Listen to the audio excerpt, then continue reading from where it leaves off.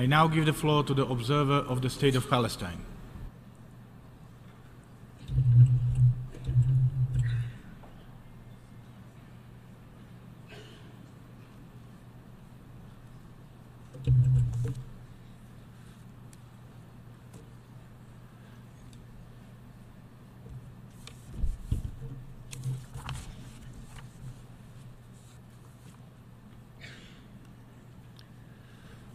Mr. President,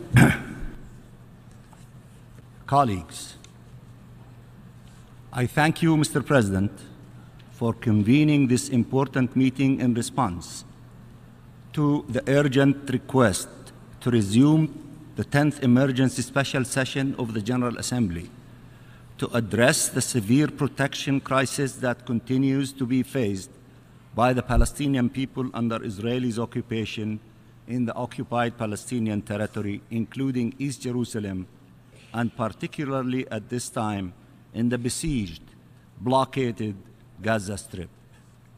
We appreciate the seriousness with which this request has been carried forth upon the initiative of the Arab Group and the OIC, and are deeply grateful to all the countries supporting this principled effort, including by co-sponsorship of the draft resolution that is now before the Assembly.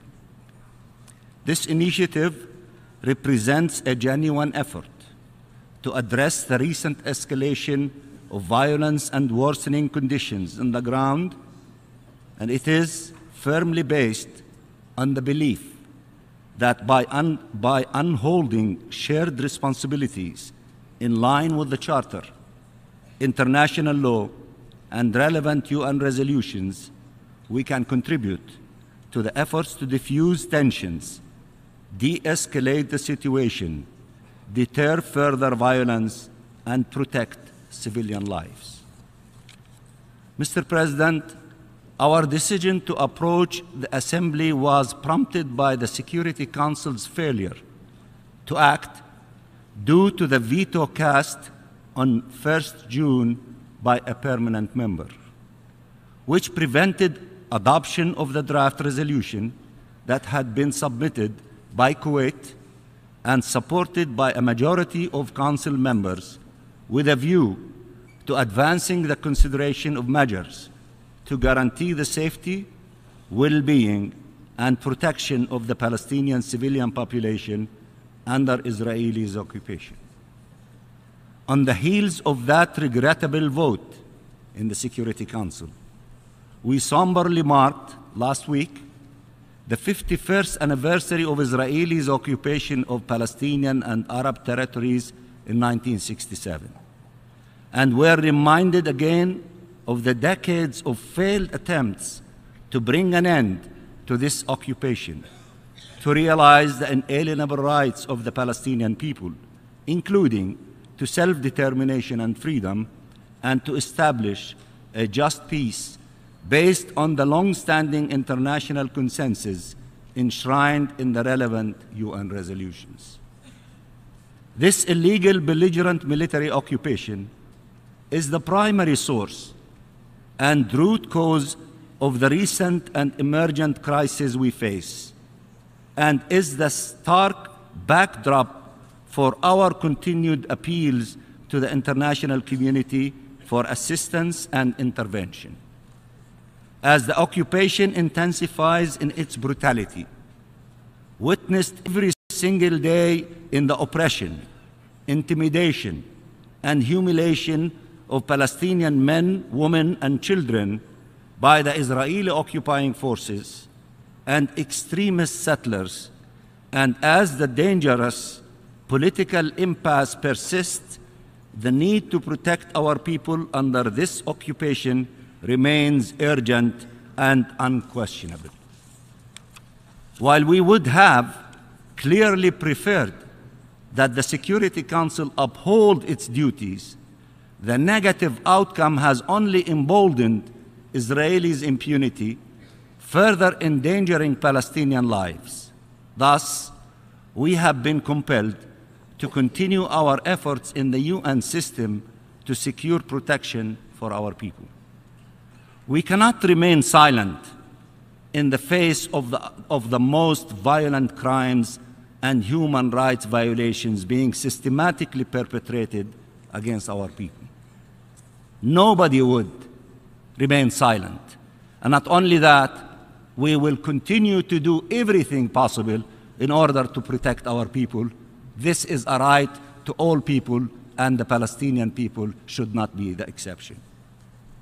Faced with the recent killing, 129 Palestinian civilians, including 16 children, and the injury of more than 13,600 civilians by the occupying forces, mainly as a result of lethal assaults against peaceful civilian protesters in Gaza, faced with the inhumane suffocation and collective punishment of 2 million Palestinians under Israel's blockade of Gaza, which has caused humanitarian devastation and brought the situation there to the brink of collapse. Faced with the incessant cruel repression and displacement of our people and the destructive settlement colonization of our land in the West Bank, including East Jerusalem, as we are witnessing in these days in Al-Khan al-Ahmar and Abu al-Hilwa, where Palestinian Bedouin families, over half children, are facing the mass demolition of their homes and properties, including schools, and the forced transfer of the entire community. Faced with all of this, we cannot suffice with just an outcry or outrage. To condemn, to regret, to express concern is not sufficient. We need action, we need protection of our civilian population. And why should that be offending anyone? We're just asking for a simple thing. We want our civilian population to be protected. Is that a crime to ask for? It is our duty to address all aspects of this crisis and grave injustice, and to alleviate in any way we can the suffering of our people, as we have repeatedly committed ourselves to doing through all available peaceful and legal means. We ask for your invaluable solidarity and support in this endeavor. The General Assembly always stood with people who were under oppression, suffering, and struggling for ending colonialism, and we trust that the General Assembly will continue to be on the side of the Palestinian people to live in freedom and dignity in their homeland after we end the Israeli occupation to the land of our state and enjoy the independence of our state, and therefore save the two-state solution, our state with East Jerusalem as its capital. Mr. President, as stated at the outset, the draft resolution before the Assembly is intended to contribute to de-escalation of the volatile situation, to deter violence against civilians, and to promote consideration of measures to protect Palestinian civilians. This process begins with a request to the Secretary General to submit a report in this regard, including, inter alia, recommendations regarding an international protection mechanism.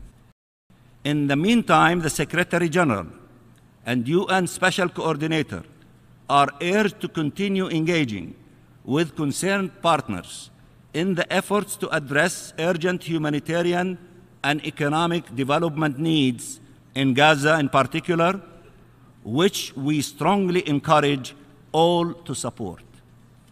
The draft is rooted in international law and UN resolutions on the Palestine question and on the protection of civilians. The concept of protection of civilians was invented by the West, mainly Europe. It is your concept. You fight everywhere to see civilians protected everywhere. You should not exclude the Palestinian people from enjoying protection as well. It addresses all relevant dimensions of the current crisis, including violence in both sides. with an unequivocal condemnation of all acts of violence against civilians. We say that, but somebody would only think of one party and totally ignore the Palestinian people as if they have no rights and as if they are not part of humanity. That is unacceptable. This is one-sided and it is not balanced. It is a balanced draft reached after extensive negotiations during the proceeding of the Security Council process and the follow-up consultations and good faith outreach that has sought the support of all delegations. We therefore firmly reject the bad faith attempt to insert an amendment that would radically unbalance the text and shift the Assembly's focus away from the core objective of protecting civilians and upholding international law. We call on all delegations to reject the politicization of this serious issue. This amendment to be introduced the last minute and to try to abuse the innocent principled position by some and many, to allow everyone to submit amendments. If you are genuine and you negotiate in good faith, you submit your amendments early in the ballgame, and you negotiate in a good faith, and you express desire and willingness to be on board because you want the resolution to be adopted. But these games and gimmicks of last minute to try to appear that you are truly want to be balanced, I don't think that these things will be sold to very sophisticated diplomats in this chamber. And as someone said in this room, there are no Boy Scouts or Girl Scouts in this business.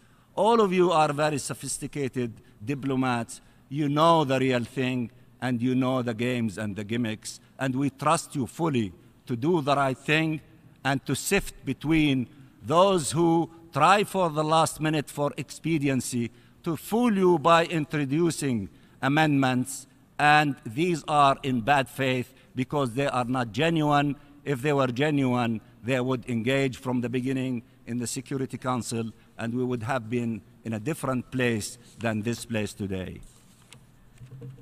The reality in this draft constitutes a responsible, yet very modest effort, especially considering the severity, extent, and protracted nature of the protection crisis and nightmare being endured by Palestinians, young and old, under Israelis' occupation and across over 70 years of this Nakba. We appeal for the support of all delegations, consistent with long-standing principled positions on the Palestine question and the historic efforts of the international community to ensure the application of international law to the Israeli-Palestinian conflict and to advance the achievement of a just, lasting, comprehensive, and peaceful solution.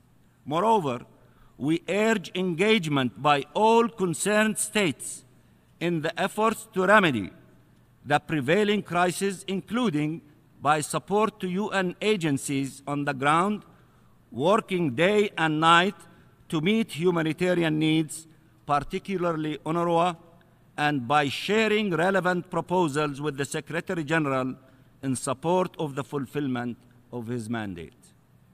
We urge that everything possible to be done to uphold the collective obligation to protect civilians in all circumstances, including Palestinian civilians, and to avert the further destabilization of the situation with a view to the salvaging the prospects for peace, to which we remain committed and for which we have not yet lost all hope. And I thank you very much, Mr. President.